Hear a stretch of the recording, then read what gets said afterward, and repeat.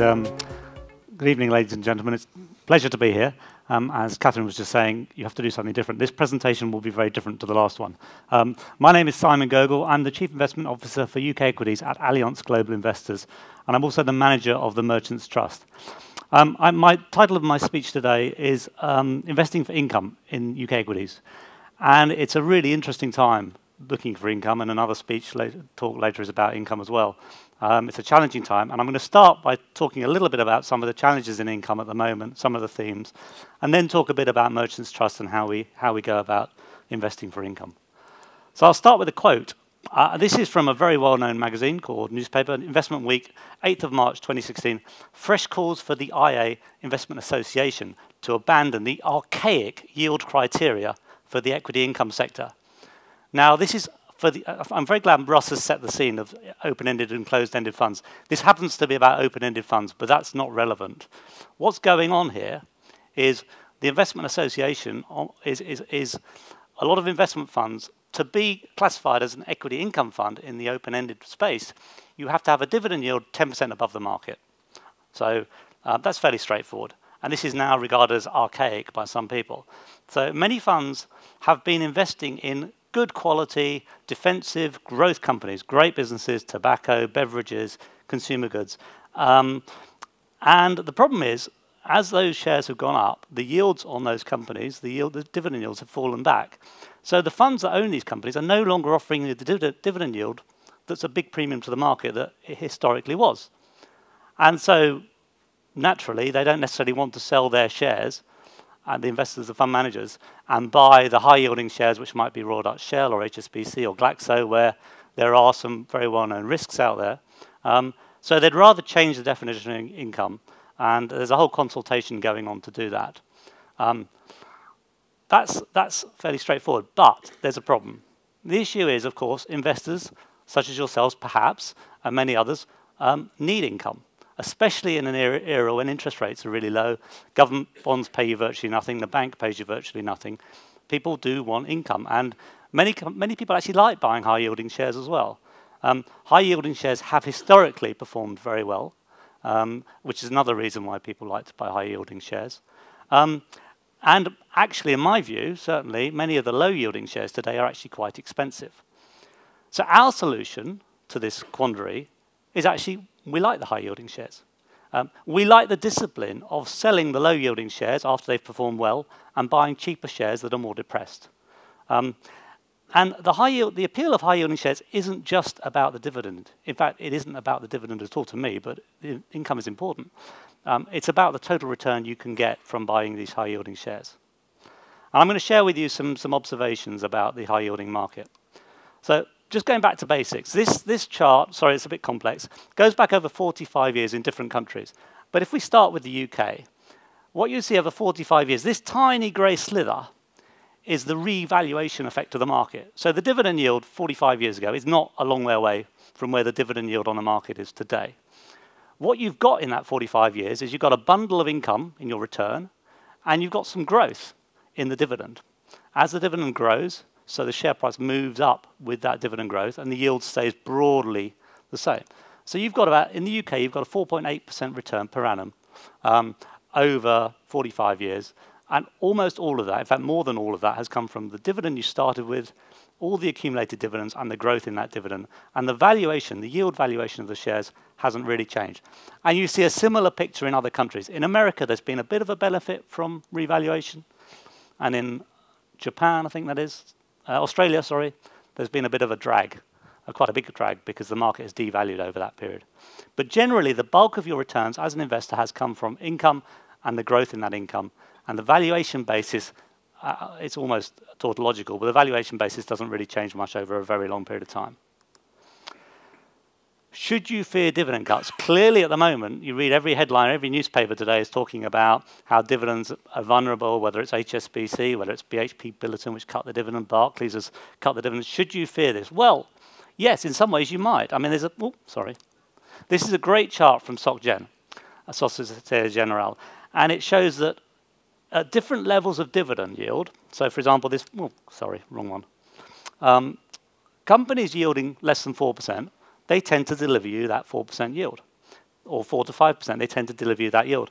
As you go further up the income scale, and companies yielding 10 or 15% or 15 to 20%, they don't actually give you the yield you think you're going to get. Clearly, if a company's yielding 15%, people don't necessarily expect that to be paid out. So people say, well, you shouldn't buy high-yielding shares because they're too risky. That's not necessarily right. What's quite interesting is actually, although they don't give you the yield that they may suggest, they do give you generally a very good yield. So the yield on shares that yield 8 to 9% may not be 8 to 9%, but it's actually considerably above the yield you actually achieve historically on shares that yield 4 or 5%. So if you're looking for an income, buying high-yielding shares is not necessarily a terrible thing to do.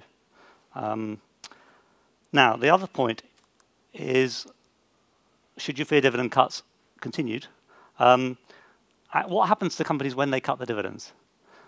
Now, this chart here, and I'll try and explain it here, on the left-hand side, from Morgan Stanley this time, this shows before a company cuts a dividend, it tends to underperform. It tends to fall in absolute price ahead of that and tends to underperform the market and the peer group and the sector. But actually, once they've cut the dividend, shares tend to outperform. They tend to go up. They tend to outperform. And the longer you go, out for 12 months or 2 years, the more outperformance you tend to get. And what's really interesting, the second chart here, the higher the yield before the cut, actually the better the return subsequently. And the further the share has fallen before the cut, again, the better return. So what's going on here is the companies that are really depressed, where the yield has spiked up, where everyone's apocalyptic about the prospects for the business, if they do actually cut the dividend, like BHP Billiton, very often the shares spike up. Very often it's near the bottom, and quite often you make a very good return as an investor. So avoiding high-yielding shares just because their dividend might be at risk is not necessarily the right strategy. Which brings me on to Merchants Trust, and I'll come back to what we do. But just briefly, the objective of the Merchants Trust is it's got two prime objectives. The first is to deliver a high and rising dividend yield, and the second is to give a good capital return or a good total return to investors. The Merchants Trust has a dividend yield of 5.7%. It's one of the highest yields in the sector. And we have grown the dividend, or the board has grown the dividend every year for 34 years. And we have a strong reserves position. It's an actively managed, high-conviction portfolio, and it has delivered strong performance.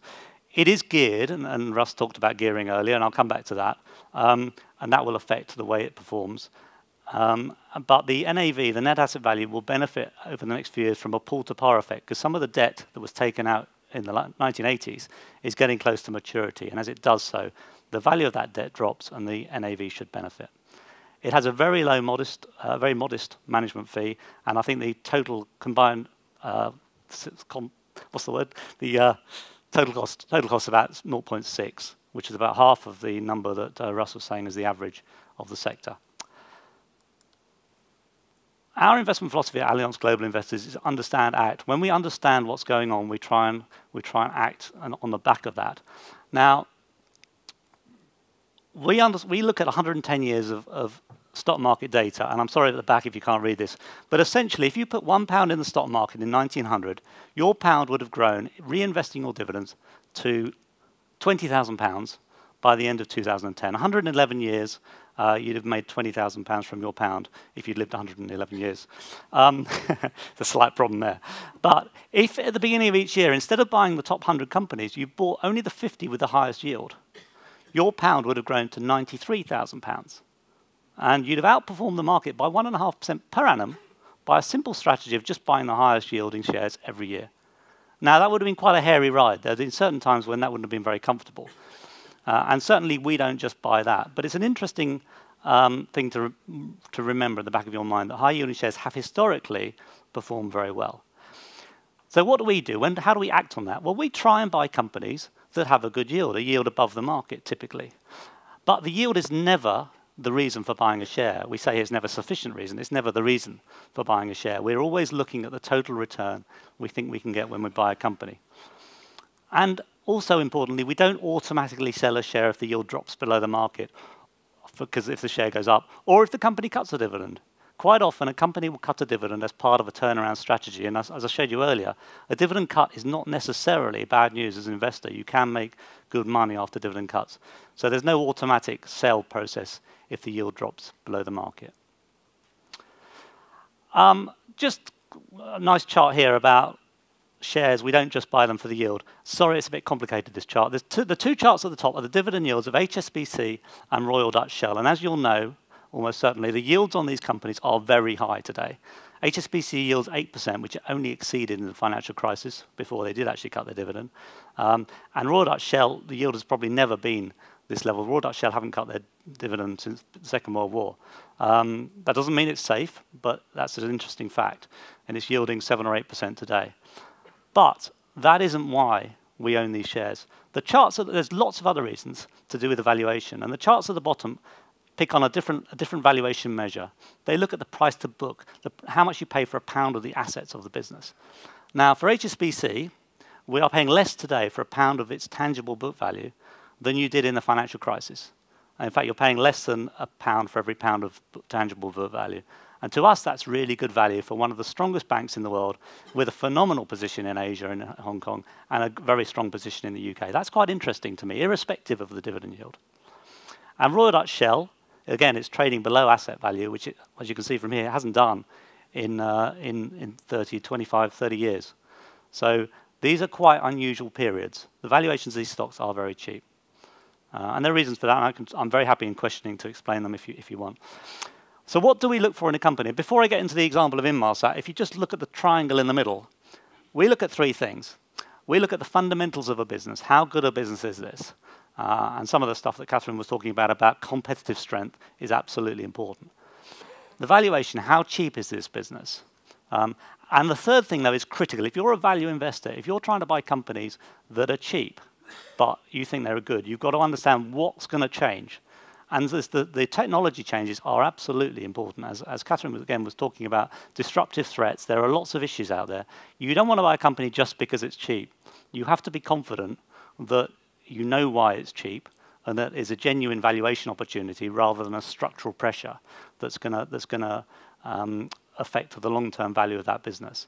So that's where we put our considerable resources in researching companies, both from our analysts who look at individual companies and our fund managers, but also our own market research company, which we can call on to do work on the way companies' products and services are perceived in the marketplace. So here's an example, Inmarsat. Now, they essentially provide satellites. They've got a fleet of satellites, 2 fleets of satellites, that provide communications to marine vessels on the move, or aircraft, or other people who are a long way away from telephones. They have combinations of licenses, spectrum, and customer bases, which are very hard to match. Particularly in the marine area, every large ship has to, by law, be connected to the Inmarsat network for emergency distress. And because of that, they can sell them other services. And we were just hearing about the explosion of broadband and demand for bandwidth. They can supply these things. So they have a really strong position. It's a tough market to be in. It's the competition is quite difficult to get. You've got to launch a fleet of satellites, which will cost you $1.5 billion. You've got to get customers to pay for that. And you've got to have the licenses and the spectrum. They've got a great position in the defense market. Their latest satellite fleet has exactly the same technology as the US government military. It was built by Boeing, so it is exactly the same, and therefore compatible with all the big militaries around the world.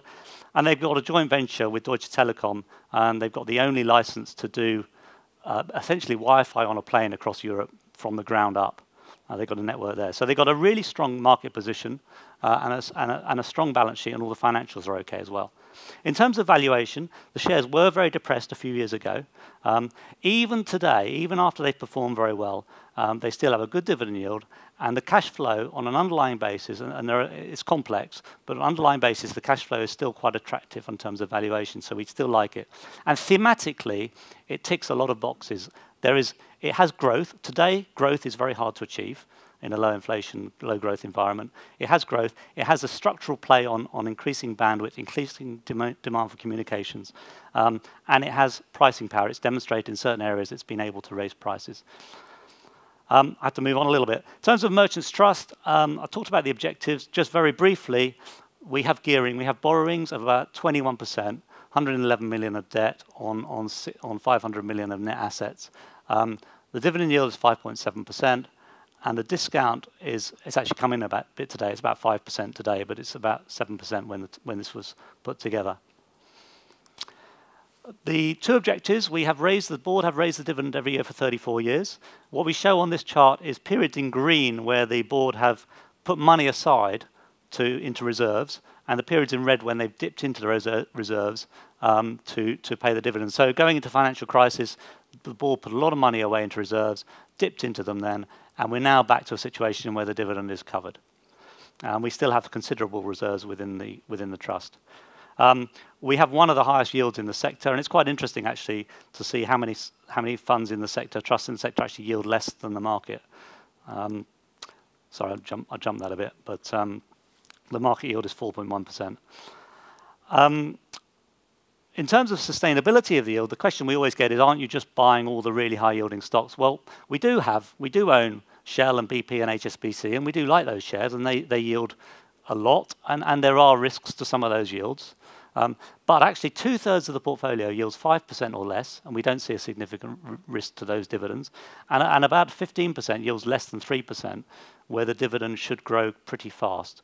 So there's a mixture in the portfolio of high-yielding shares and a few shares where the dividend can be expected to grow. Second objective of the trust is to deliver total return and capital growth, and we show here the blue line is the net asset value of the trust. It's over 5 years, it's outperformed the FTSE 100 index, but it does have gearing. At times when the market goes down, we tend to underperform because of the gearing. At times when the market goes up, we tend to do better. And that's, you have to understand that if you're going to invest in a geared trust, that is a feature of the trust. We hope that by having borrowings in the long term, if the markets go up, that will help the returns. Current themes within the portfolio, well, I'm not going to go through all of these, you'll be pleased to know. We think some of the mega caps are really cheap. I've touched on HSBC and Shell, and I'm very pleased to go into more of that afterwards or over questions. Growth is hard to achieve. If you can find growth at a sensible price, and I do stress sensible price, we are value investors, then some of these companies like Hostelworld, Inmarsat, Ashmore, which has got an emerging market debt manager, that's interesting.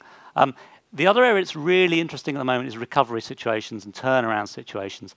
The market hates uncertainty, particularly at the moment in a difficult economic environment. If you can produce very stable growth, very steady profits, then the valuations are really high, and we talked about food producers and beverage companies. But if there's any element of risk in your business, if you're Ladbrokes and you're turning the company round, if you're Balfour Beatty and you've had quite a few profit warnings, and the construction market has been through a horrendous period, your shares generally are pretty depressed. We see really good value in the medium to long term in some of these companies. Some of them are starting to perform. Carnival's been a great performer in the last couple of years, but others have further to go or are at a different stage. So turnaround is probably the other area where we're putting a lot of money to work. We are very different to other funds in the sector, and in particular, we show here, we don't manage the fund we don't think about the FTSE 100 index when we invest. But investors want to know where we are positioned compared to the FTSE 100 index. What we show here is, if you look at where we're different, we've got a lot less invested in tobacco, household goods, beverages, and personal goods. A lot less invested than the index, and a lot less invested than many of the other trusts in our sector. Where we have a lot of money, construction materials, we see a good recovery in the construction market in the next 4 or 5 years. Travel and leisure, it's not a question of the sector, but there are individual companies in that sector, Ladbrokes, Carnival, First Group, Green King, they're all in the same sector. They're all completely different, but they're all interesting companies. Financial services is a very diverse sector, and we have a number of companies in there that we like. At the bottom, you can see the individual positions. United Business Media is our biggest active position, but you can see some of the other stocks. If we don't like a company, we won't own it. We don't own Vodafone, we don't own AstraZeneca, and so on. So finally, and I've got 30 seconds left, which is great, we have a strong performance record. We have a very active and really value-driven approach, which I think hopefully has come through. The directors have raised the dividend every year for 34 years. I haven't been doing it for that long. And we have a high yield supported by the reserves. And we believe we're well positioned for the future with a low management fee. And thank you very much for your time.